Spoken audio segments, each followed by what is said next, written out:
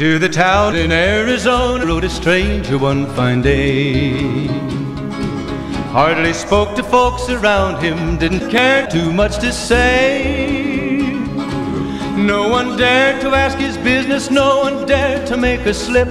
The stranger there among them had a big iron on his hip, big iron on his hip.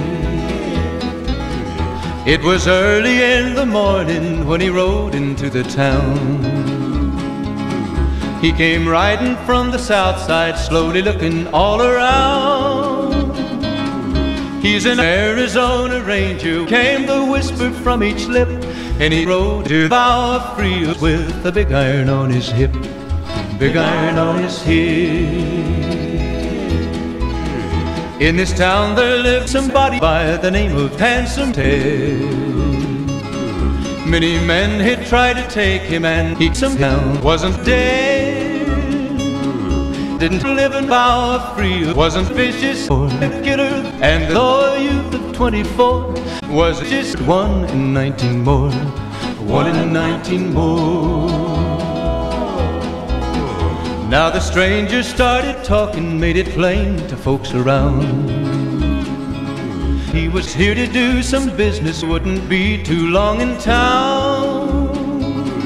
He came here to take an outlaw, not alive or rather dead. And he said he was a killer, and it was after Texas Red, after Texas Red. Wasn't long before the story was relayed to Handsome Ted. But he didn't even worry, his name wasn't Texas Red. 20 men had tried to take him 20 times, he made a slip, and he didn't know the Ranger with the big iron on his hip, big iron on his hip. The morning passed so quickly, it was time for them to meet. It was 20 past 11 when the Ranger walked the street. Folks were watching from the windows, everybody held their breath. They knew this fucking Ranger was about to meet his death, about to meet his death.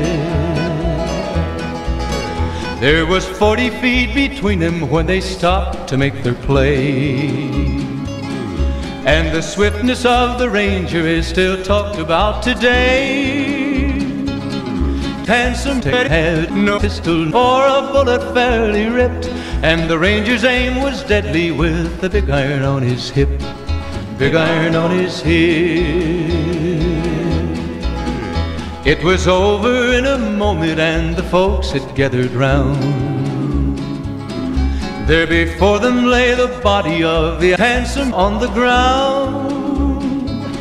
Oh, he might have went on living, but the Ranger made a slip when he rode to Bower Free with the big iron on his hip, big iron on his hip. Big iron, when he rode to Bower Free with the big iron on his hip, big iron on his hip.